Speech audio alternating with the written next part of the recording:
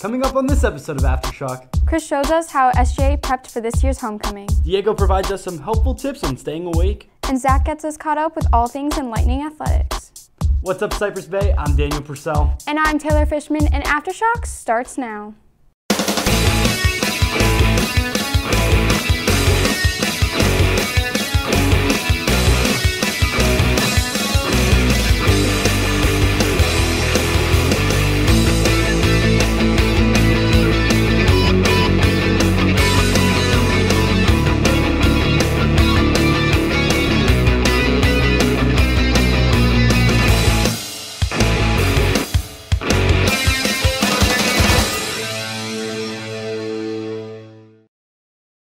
One of my favorite parts about homecoming week is pep rally. Mine too, and every year 2 lucky students get to host the event. Here's Josie with a little bit more about one of those hosts.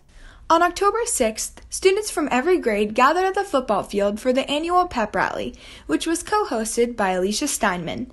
She was elected by SGA to fulfill this important role. How did you get chosen to be the host? I got a text message and they asked me to come in and be interviewed and kind of try out, so I went and I tried out. That's awesome. So how have you been preparing for the pep rally today? Well, me and Alec are really good friends, and we've been going to lunch and hanging out, and we've been practicing our script, and we went to go get our costumes yesterday, so just practicing. And are you confident that you'll do well today? Yeah, I am. I think we're really prepared. I'm really excited, but I guess I'm a little nervous that I'll mess up, but I think I'll be okay. I think she's gonna do great because I know Alicia really well, and her personality is so the host. She's so such a people person. She's gonna do amazing. And are you confident that she's going to do well? Yep, very confident in her. How would you describe her personality? She's definitely the funniest person I know. Everything she says, even if it's not funny, she just makes it come out in a way that will literally crack you up. She's hilarious. Okay, awesome. And has she put in a lot of time and effort? For sure. I know she's been practicing a lot, and she has her script down pat, and it's going to be great. So are you excited for today's pep rally? Are we excited for the pep rally? We get them all, the 9th, the 10th, 11th, and 12th. Boom! At the Bay. So have you worked with Alicia at all in preparing for the pep rally? You know what? She came in. She said, just chill. I'll take care of you. So I believe her. I'm chilling. She's a superstar. Superstars always rise to the occasion. Awesome. Thank you so much. Go Cypress! Woo!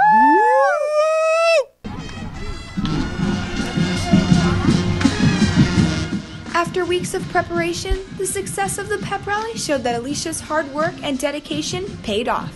I'm Josie Clancy, CBTV. Litter. Trash such as paper, cans, and bottles that are left lying in an open or public place. Also known as a huge threat to our planet's environmental life. Captain Charles Moore, an oceanographer and racing boat captain, was the first to find the Great Pacific Garbage Patch. Spanning from the coast of Japan to somewhere between Hawaii and California, this patch is twice the size of the state of Texas. You're probably wondering, what exactly is this Great Pacific Garbage Patch? Well, it is exactly as described in the name. It is a large pileup of marine debris and plastic. And yes, it is all our fault. But we can fix this major issue. It will take time, but if we all work together, we can have our slowly dying marine life back looking more beautiful than ever. One thing we can do is limit the amount of plastics we use on a daily basis, and start using biodegradable items. Another thing we could do is raise awareness. Everyone must know about this issue, and not enough news stations talk about this marine life-threatening situation. For more information, you can go on www.theoceancleanup.com. Many people every year try to become homecoming king and queen. But only a few are selected to be on the homecoming court. Here's Julian with more. While most students were focused on Spirit Week or the actual game, some SGA members and students were working hard on another event, the homecoming court. We've been in a major time crunch because of this hurricane, so we've been trying to pick up the pace and get everything done on time. Our committee's been working really hard, and we've prepared everything in advance. This year, SGA relied on the internet to promote candidates and conduct voting. The homecoming court typically consists of 2 royalty per grade level, a prince and a princess for underclassmen, and a king and queen for seniors. Unfortunately, none of the seniors ran this year, but that's okay because our court's still really great. All the freshmen, sophomores, juniors were really sweet and really gracious throughout the process. SGA announced the winners through their Twitter. The newly elected court was then able to pick an escort and get presented during halftime at the homecoming game. When I got out here and I came with my escort, it was just so much fun. And walking out onto the field and seeing all my friends cheering for me, it was really great. As Spirit Week comes to a close, CBH royalty is crowned. I'm Julian Bonilla, CB TV. Who's this? Who's this? My name is Bella and I'm 6. Volunteer, help the people.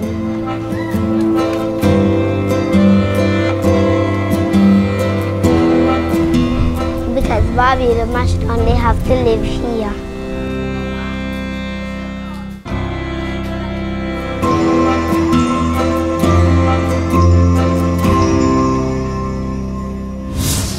My diet consists of at least 2 servings of fast food a week. Although that may taste good, it can lead to an increased chance of heart disease.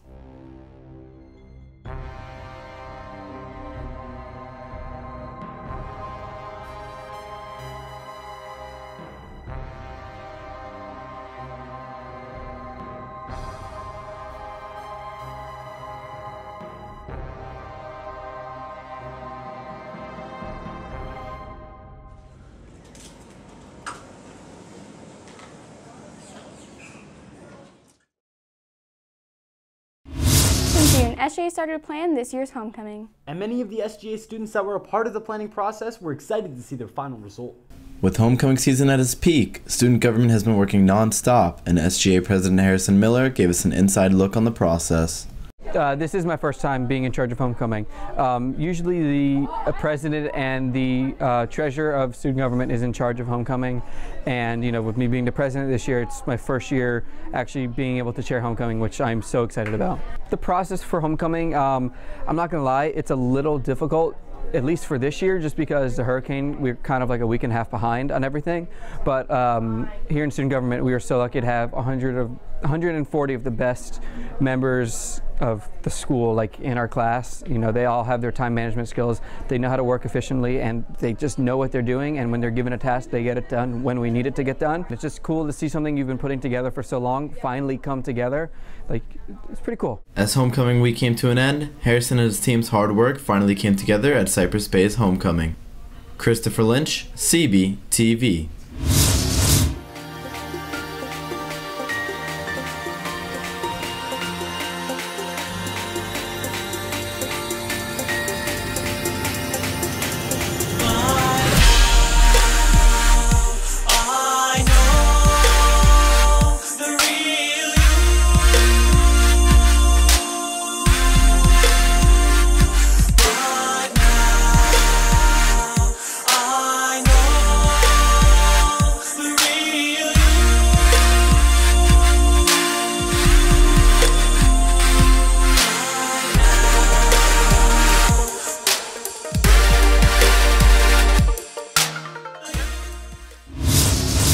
On a bunch of AP classes this year, and I have so much homework that I only get 2 hours of sleep every night. Well, luckily Diego is here on how to keep yourself awake on those long nights.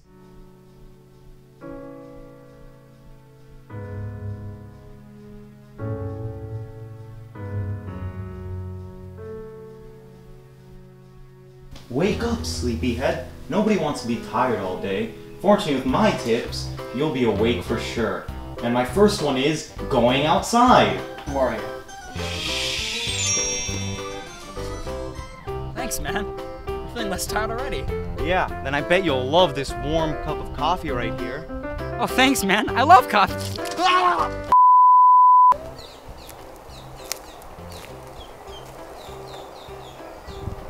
Well, my last tip didn't have its intended effect, but one thing that always wakes me up is a bucket of cold water.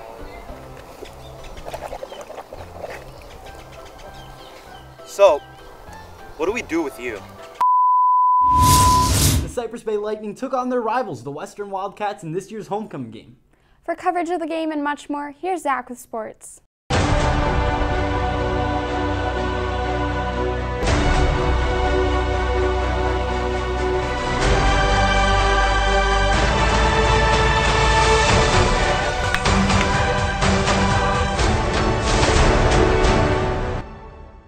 Lightning football team reached the halfway point of their season on September 28th against the Miramar Patriots, and I decided to catch the game for myself. Senior night for the Cypress Bay Lightning was held on September 28th as the team took on the Miramar Patriots in a district rivalry game.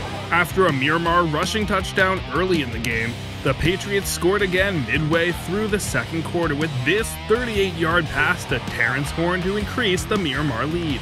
With Miramar threatening to score again, Andres Wolf denies Travis Jeter a 1-yard touchdown. But second time's a charm for Miramar as Jeter finally scores, giving the Patriots a 21-0 lead at the half. Early in the third quarter, Steven Williams drops back to pass and hits Dominic Watt, who makes not one, not two, but 3 defenders miss for a 45-yard touchdown. But another look at the play shows Watt clearly stepped out. The play reminds Lightning fans of another missed call against Plantation, when the runner's knee was down on the 2 but still ruled a touchdown. Back to the Miramar game, the Patriots tried a field goal in the third quarter, but it's blocked by superstar Ricky Malcolm. However, Malcolm was held with no touchdowns despite scoring in every Lightning home game thus far.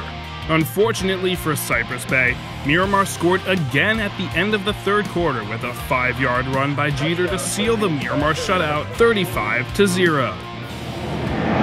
A week after the team's blowout loss to Miramar, the Lightning football team had their homecoming game scheduled against their rivals, the Western Wildcats, and Paula caught up with the team to see how they're preparing for the game. The week of the homecoming game, the football team was preparing for their biggest game of the season against their rival school, Western. Well, it's our normal practice schedule. We don't want to change.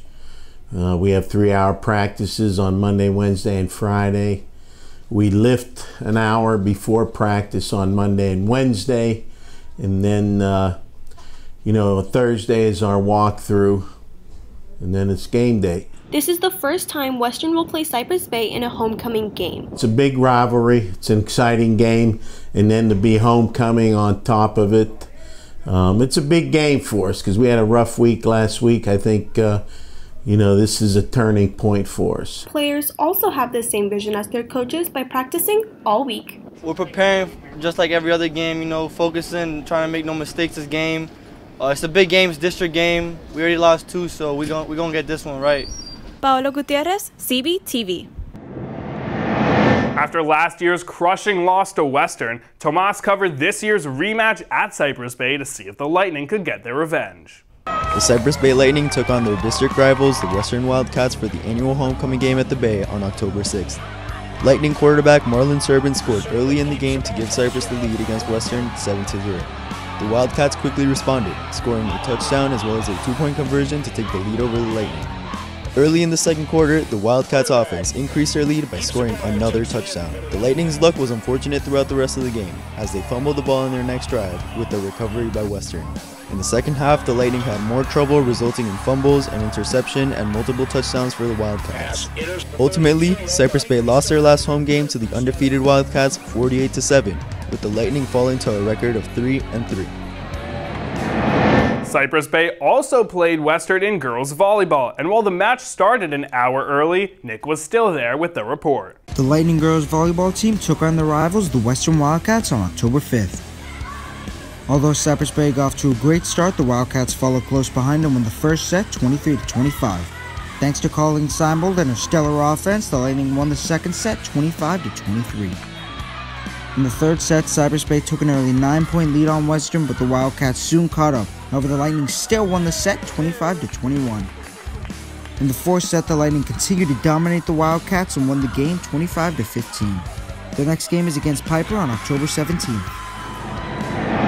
There is so much happening in Lightning athletics that we prepared a special and healthy treat to help athletes stay in shape.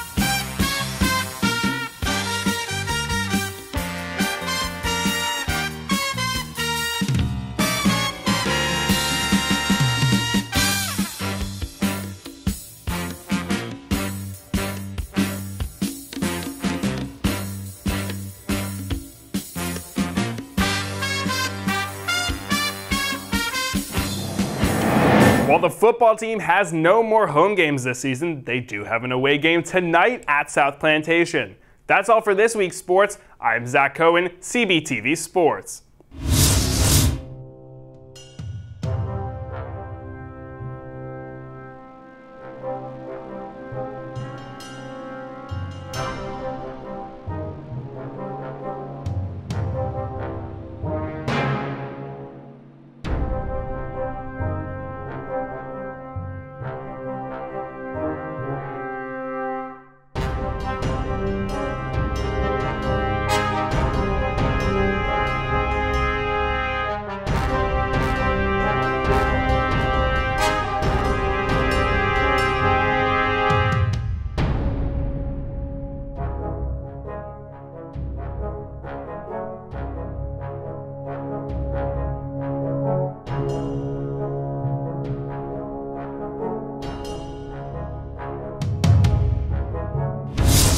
Hurricane Irma was nearly a month ago, and it's still affecting places like Puerto Rico.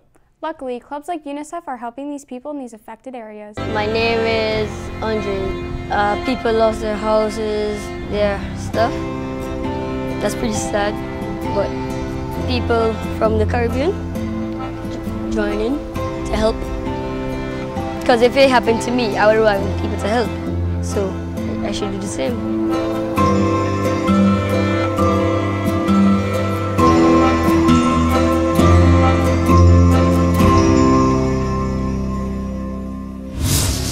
That's all for this episode of Aftershock. If you want to watch previous episodes, you can find them at cypressbaytv.com. And while you're at it, follow us on Twitter at Cypress Bay CBTV. I'm Taylor Fishman. And I'm Daniel Purcell. Thanks for watching.